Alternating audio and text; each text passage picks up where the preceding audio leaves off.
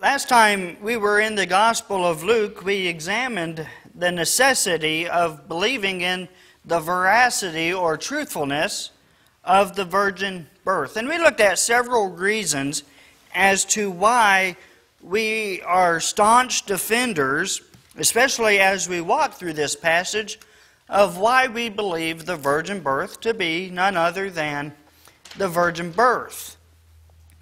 For the four reasons were: we believe in the virgin birth because we trust the Bible to be the inerrant Word of God.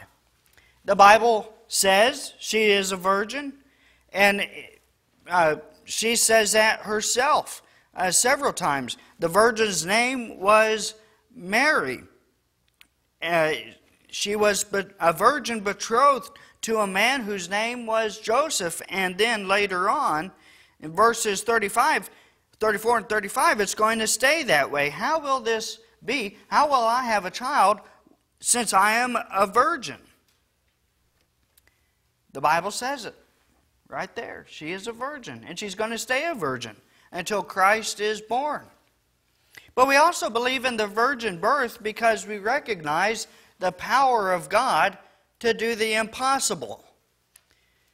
The angel's guarantee to Mary is found in verse 37. For nothing will be impossible with God. There's no scientific explanation of this. We can't really wrap our minds around this. But because the Bible said it and we believe the Bible, but we also know that the power of God is beyond fathomable, that this, what seems impossible to us, is possible with God. So we believe in the Word of God, we believe in the power of God, but we also believe in the confession of the church. We believe in the virgin birth because believers from the earliest days of the early church confessed this great truth, that Christ became the God-man by being conceived by the Holy Spirit in the womb of Mary. We're following that great tradition throughout history. But we also believe in the virgin birth because it has massive implications for Scripture's truthfulness and trustworthiness. It impacts Christ's deity and humanity. It also, as we saw last time, massive implications for the nature of grace in the new birth. So for those reasons, we believe in the veracity of the virgin birth. Yet we do not proclaim the virgin birth because we are able to understand every aspect of it, but because this mystery is full of great theological truth. We do not understand how this was accomplished in scientific terms and practices, but we do know and trust that this was God's plan from before the creation of the world.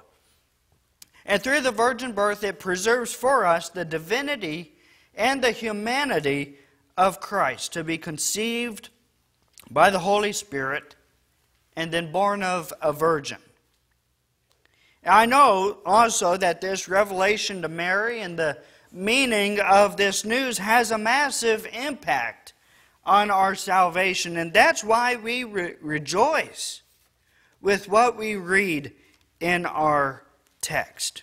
Luke chapter 1, verses 26 through 38. But today I really want us to focus on the first few verses, verses 26 through 30, which focus on Mary. I want us to focus on Mary today. Not our Mary, although we love this Mary, but Mary, the mother of Jesus. Let's read Luke chapter 1, beginning in verse 26. Now in the 6th month, the angel Gabriel was sent from God to a city in Galilee called Nazareth, to a virgin betrothed to a man whose name was Joseph, of the house of David, and the virgin's name was Mary. And coming in, he said to her, "Greetings, favored one. The Lord is with you." But she was very perplexed at this statement and was pondering what kind of greeting this was. And the angel said to her, "Do not be afraid, Mary, for you have found favor with God." Well, let's look at the angel's greeting this morning, shall we? And see what we can learn about Mary and apply to our own lives. Just a brief note about the angel's itinerary. We need to ask, when was this? And Luke says it happened now in the 6th month. Now I'm looking for a connection here. What is this 6th month connected to? So I'm reading up and down this passage in the context to try to find what this possible connection could be, because it's almost like Luke just threw out as a grenade this 6th month.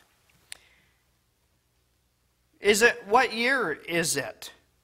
Was this describing the 6th year of their, or 6th month of their relationship? Was this 6 months of Gabriel's service to the Lord? What is this 6 months related to? Well, fortunately, Luke does connect the loose end, I believe, in verse 36. "Behold, your relative Elizabeth has also conceived a son in her old age. And this is the 6th month for her, who is called barren." So, I think it's a very likely scenario, reasonable, that this is the 6th month of Elizabeth's pregnancy when this occurs. If we go back 6 months earlier, what had happened? We look at verse 8. It happened that while Zechariah was performing his priestly service before God in the order of his division, according to the custom of the priestly office, he was chosen by lot to enter the sanctuary of the Lord and burn incense. The whole multitude of the people were praying outside at the hour of the incense offering, and an angel of the Lord appeared to him, standing to the right of the altar of incense. Zechariah was troubled when he saw the angel, and fear fell upon him. But the angel said to him, "Do not be afraid, Zechariah, for your prayer has been heard, and your wife Elizabeth will bear you a son, and you will call his name John." Since this is the only clear and explicit match, it's quite reasonable to believe this connection, that this is in the 6th month of Elizabeth's pregnancy, that the angel Gabriel goes from heaven in the presence of God to a city in Galilee called Nazareth. Now, where is this? Nazareth really is described by some commentators as a non-place. A non-place. It's not mentioned in the Old Testament. It's not mentioned in Josephus' writings or in the rabbinical writings. In fact, it wasn't until 1962 that a pre-Christian mention of Nazareth was found at Caesarea Maritima. Now, the later prominence of the city, of the town, really, is a result of the Christian gospel. Nazareth, a shoddy, corrupt halfway stop between the port cities of Tyre and Sidon, was overrun by Gentiles and Roman soldiers. In fact, you remember in John 1, when the straight-talking Nathanael mentioned Nazareth, he asked, "Can anything good come out of Nazareth?" implying that it was probably miserably corrupt. By consensus, Nazareth was not much. Of course, in skipping Judea and Jerusalem, Gabriel also ignored the temple, the most holy place in Israel, and entered the lowly home of Mary, which was certainly not much. As we've mentioned several times now, the angel's identity is Gabriel. The angel Gabriel was sent from God. He had been commissioned by God to reveal the news of an upcoming pregnancy for Zechariah and Elizabeth, and he is also going to be sent to share a startling announcement to a young woman named Mary. Here, Gabriel comes from the presence of God. He has direct access to God, and thus he is a very credible source. In fact, when Gabriel gave the message to Zechariah, and he couldn't believe what he was hearing, how did he respond to Zechariah? In a very careful but powerful reminder. Verse 19, the angel answered and said to him, I am Gabriel, who stands before God.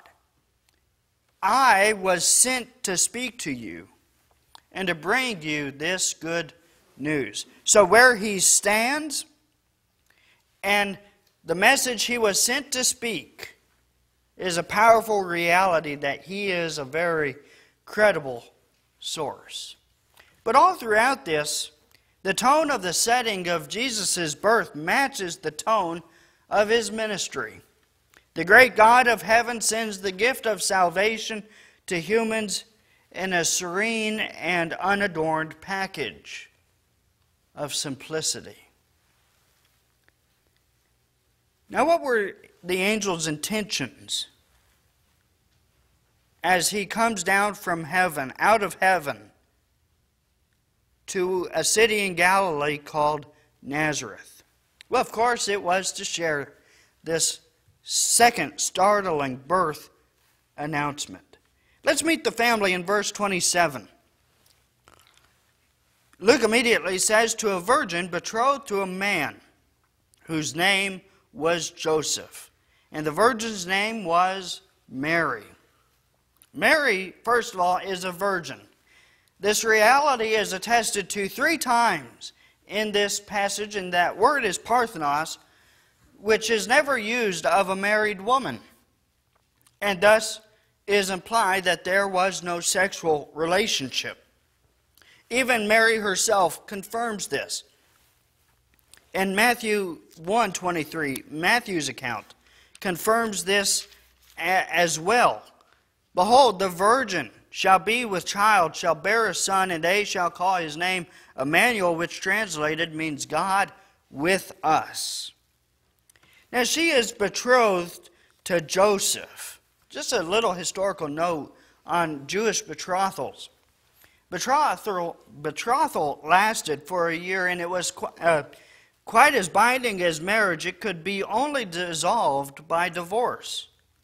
Should the man to whom the girl was betrothed to die, in the eyes of the law she was a widow.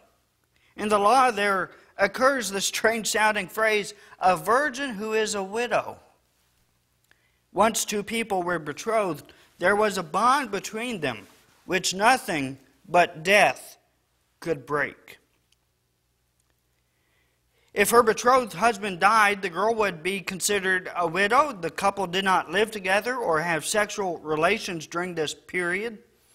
And during that year, the girl was to prove her faithfulness and purity, and the boy was to prepare a home for his bride-to-be. When the year was up, there was a 7-day wedding feast. And we see that in Matthew 25, John 2. That's the setting for those.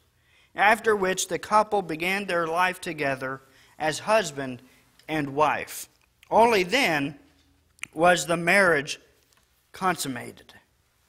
According to the reputable history of Jerusalem in the times of Jesus by Joachim Jeremias, the betrothal ceremony, which in our opinion, though not by Oriental standards, took place at an extremely early age, began the transfer of the girl from her father's power to her husband's. The usual age for a girl's betrothal was between 12 and 12 and a half. But there is incontestable evidence of betrothals and marriages at an even earlier age. Again, something totally foreign to our life and circumstances today. But that's what it was like in those early days. So we met Mary. We'll learn more about her in a little bit. But also Joseph is the father, as we've seen, as was supposed. A very interesting phrase. He is of the house of David. That's noted in chapter 2, verse 4. When they were going to the census, Joseph went up from Galilee, from the city of Nazareth, to Judea, to the city of David, which is called Bethlehem, because he was of the house and family of David. Now we need to remember that although Joseph was not involved in the process, he was nonetheless fully regarded as Christ's father, allowing Christ to legally possess a royal lineage. Mary also has a royal connection to the house of David. So there's a legal and physical connection there that to the Jews was airtight. Legally, any child born to Mary during this engagement would be considered Joseph's if he accepted the care of the child. However, it was Mary who provided the physical connection. You remember, even in a levirate marriage, a child born by the wife and husband's relative was identified as what? The child of the dead father. And we are also aware that Matthew and Luke recognize this reality when they give the genealogy of Jesus. Jesus is the child of Joseph's. He is his father, although Mary is a virgin. Now, verses 28 through 30, a very particular thing about, we know the family, and the family is met with favor. Coming in, he, Gabriel, said to her, "Greetings, favored one. The Lord is with you." Gabriel greets her as a recipient of divine blessing because God has chosen her for this, to be involved in this special task. But why would Mary, of all people, have this privilege? What made her the right choice or the prime candidate to become the mother of the Son of God? Well, what do you think? It's a trick question, isn't it? Because the idea of being favored is the word for grace in the Greek. She, at this very moment and for the rest of her life, she was a human just like us. She was a sinner. She was guilty of sin. She didn't live perfectly holy all of her life. She was in need of God's grace. We know she was a person just like us, with a nature just like ours. But because of the Latin Vulgate's translation of this verse, instead of favored one, it says full of grace. And so, as such, certain interpreters took that to be that she was the dispenser or the possessor and dispenser of grace. That salutation has been confiscated to form the basis of the familiar Roman Catholic prayer known as the Ave Maria, right? Hail Mary. The premise of that prayer, based on the Latin Vulgate's rendering of favored one as gratia plena, full of grace, is that Mary has been granted and possesses fullness of grace, which she then bestows on others.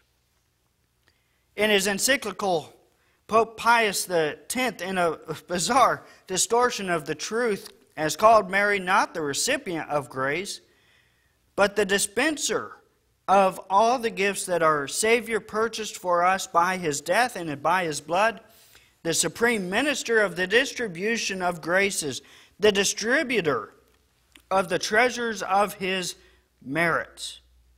Pope Leo XIII agreed, declaring in his encyclical that Mary is the intermediary through whom is distributed unto us the immense treasure of mercies gathered by God.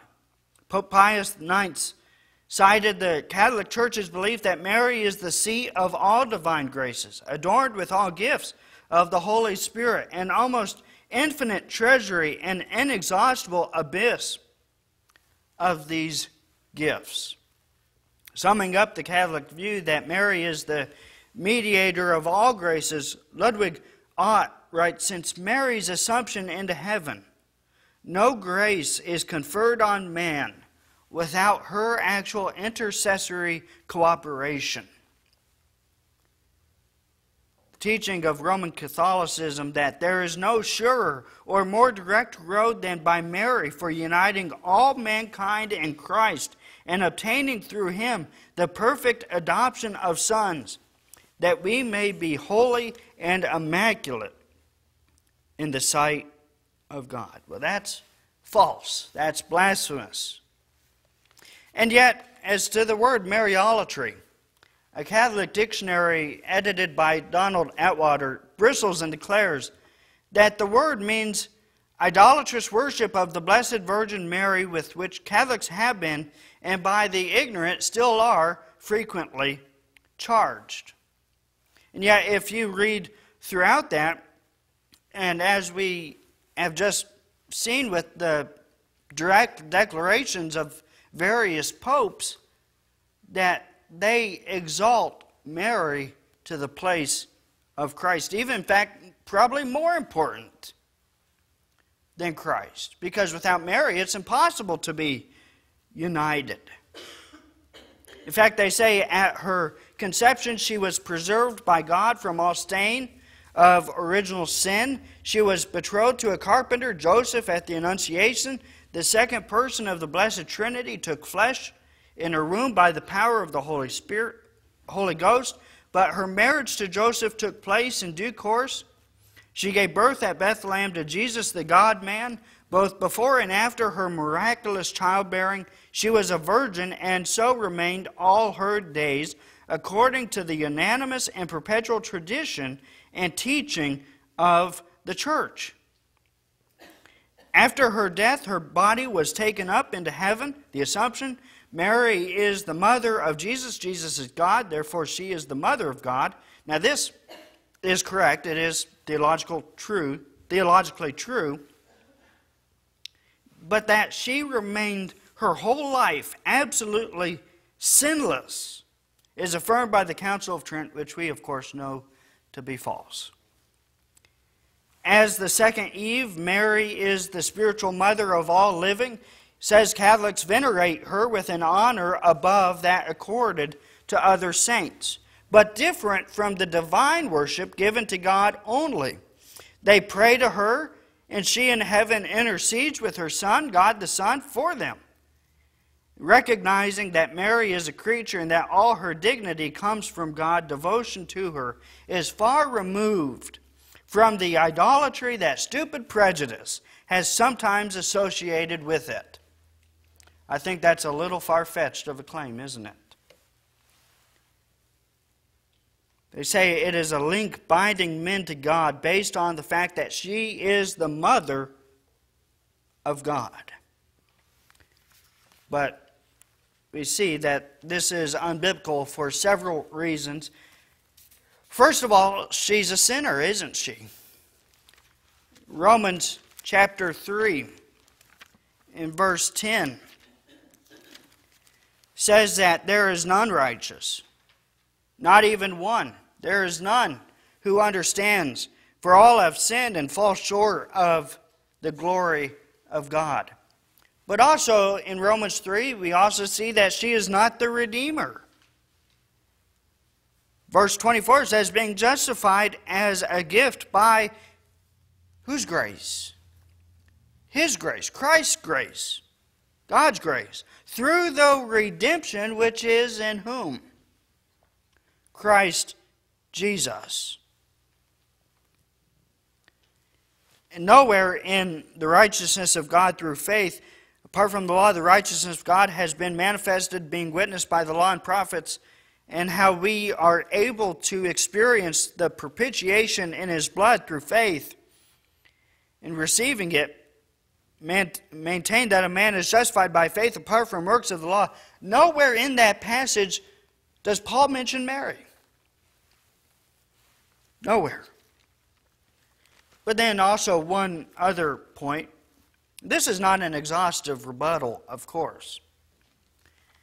But in 1 Timothy chapter 2 and verse 5, we learn that she is not our intercessor. She is not the mediator.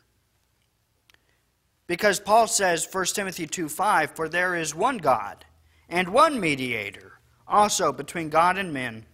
It's the man, Jesus Christ, who gave himself as a ransom for all, the witness for this proper time." But I think more than that, she would have never accepted this type of undue praise and promotion. That's not the type of woman she was. Notice back in Luke 1:38 that she identifies herself as the slave of God. "May it be done to me according to your word," that she was completely submissive to the will of God. That whatever He said for her to do, she was going to do because she saw herself in a place of submission. But also note in verse 47, when she magnifies the Lord, she says, "My soul magnifies the Lord, my spirit has rejoiced in" what? In whom? God, my Savior. My question is, who needs a Savior? Is it perfect people who have no sin? Or is it a sinner in need of the grace of God? Only sinners need a Savior. Well, all of that goes back to the question that we asked a few minutes ago. Why was Mary the prime candidate to be the mother of Jesus? Well, it's not because of her, but it was, as Luke says, the Lord is with you. The Lord is with you. The Lord had chosen her specifically and was going to equip her with what she needed. Well, there is a special grace extended to women here. Since another woman, Eve, had opened the door for sin to come into the world, bringing down the curse of God on womankind, now the Lord is opening the history of salvation through a different woman, the God-fearing and submissive Mary. Through her and her maternal role, the Lord has restored the honor of women, replacing the curse with a blessing because of her Son.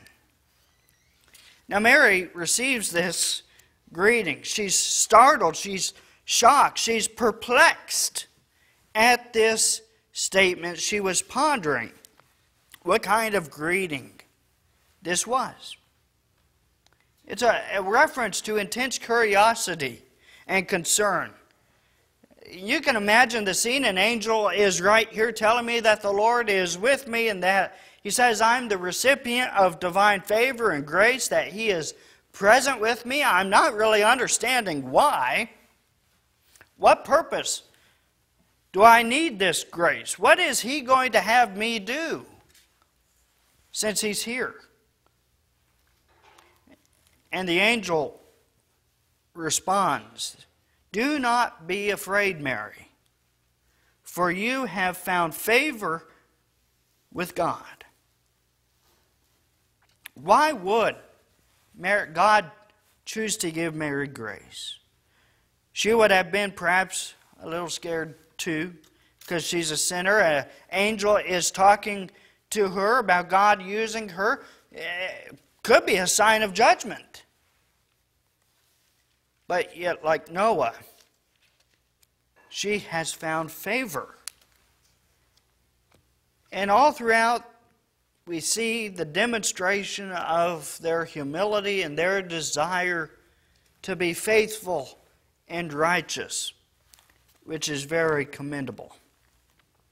In Isaiah chapter 66, verse 2, the prophet records the words of the Lord by saying, "My hand made all these things. Thus all these things came into being, declares Yahweh. But to this one I will look, to him who is humble and contrite of heart, and who trembles at my word. As we see with Isaiah in chapter 6, verse 5, woe is me, for I'm a man of unclean lips, or even Peter in Luke chapter 5, verse 8, when he encounters Jesus and he says, Simon saw the miracle of the fish, he fell down at Jesus' knees and saying, go away from me, Lord, for I am a sinful man. Sinners are humble because they are aware of who they are in the sight of God. But Gabriel then lets Mary know she is not to be afraid because she is going to be a beacon of blessing instead of a cause for judgment. As an expression of divine working, favor signifies God's gracious choice of someone through whom God does something special. Noah is spared from the flood. Gideon is chosen to judge Israel. Hannah is given a child in barrenness. David receives back the Ark of the Covenant.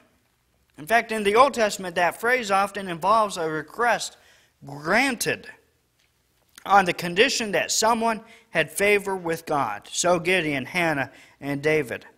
However, here this favor is announced without any kind of request, any hint of a request. It is freely bestowed. In fact, the noun charis, grace or favor, is used only by Luke and the Synoptics. It becomes a key word in Acts to describe what God does for His people out of His good pleasure. Mary is about to receive freely the special favor of God. She's a picture of those who receive God's grace on the basis of His kind initiative. What great encouragement for us today, isn't it? As young and inexperienced as Mary was, she was highly aware of who she was and what she was capable of doing. She was faithful and obedient. She was pure. She was contemplative of what she heard from the Lord. In fact, she was also ready to be a vessel of blessing, despite being a sinner in need of grace. What a great blessing to the world when we are ready to be used by God. It's important to know what we believe about Mary because so many people go wrong at this point. The Bible never says that Mary was without sin, that she remained a virgin, or that she is able to give grace to sinners. I think that we could imagine how much that would grieve her to know that some people do worship her.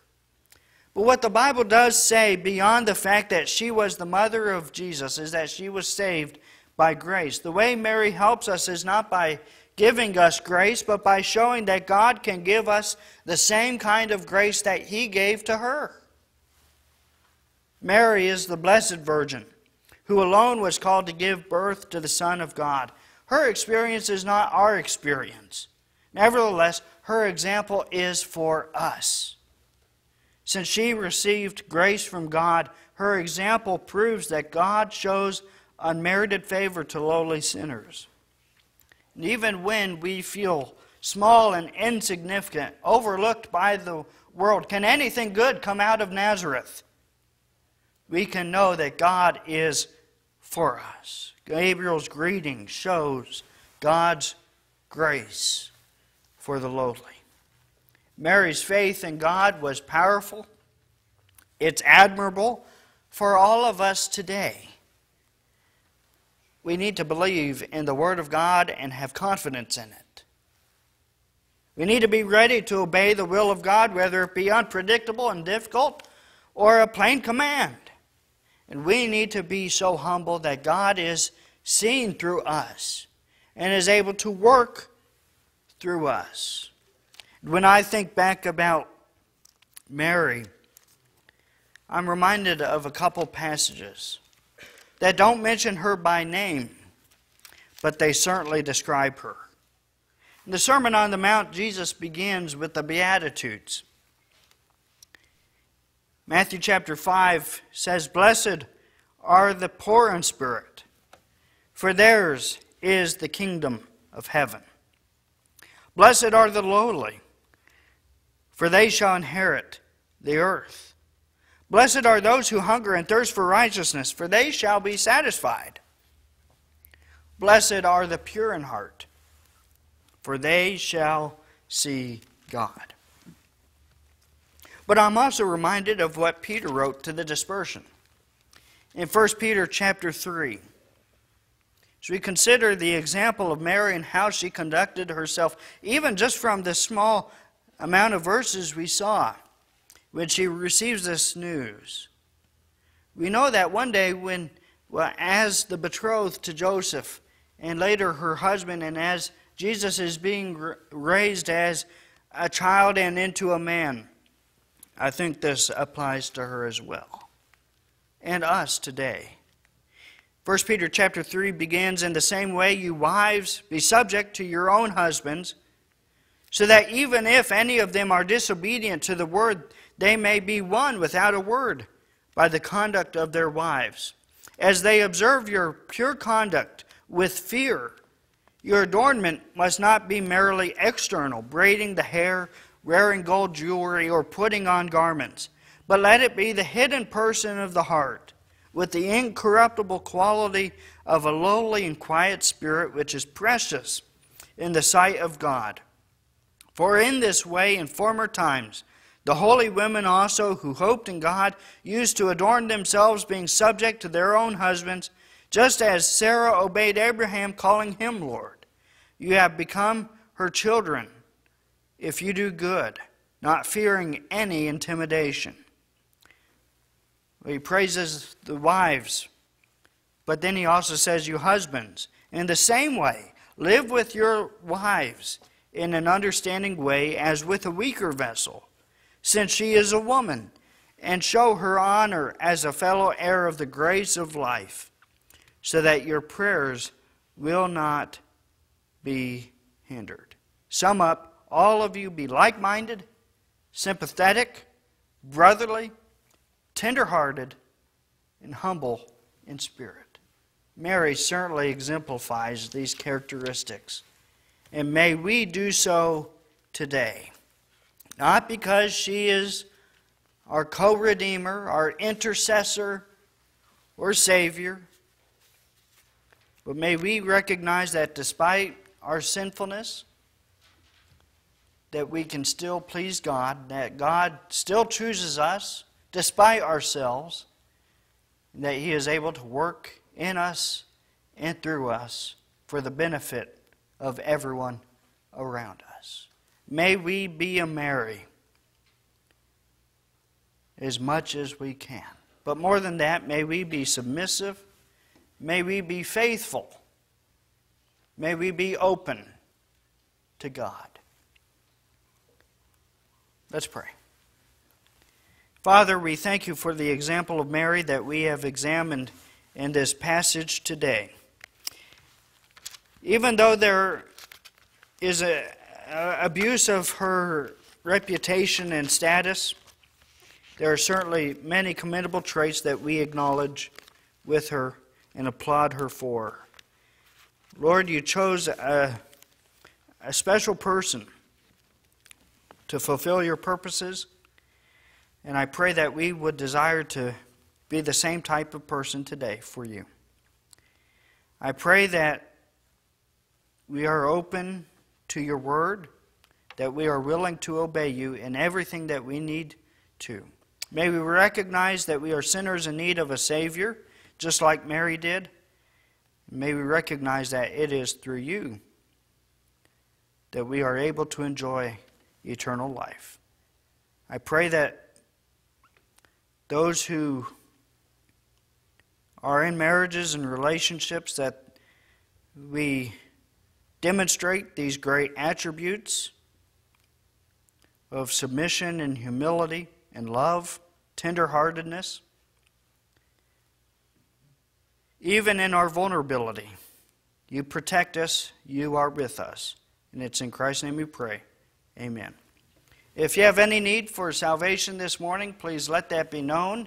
If you need prayers, let that be shared as well, because we are here for one another as we stand and sing.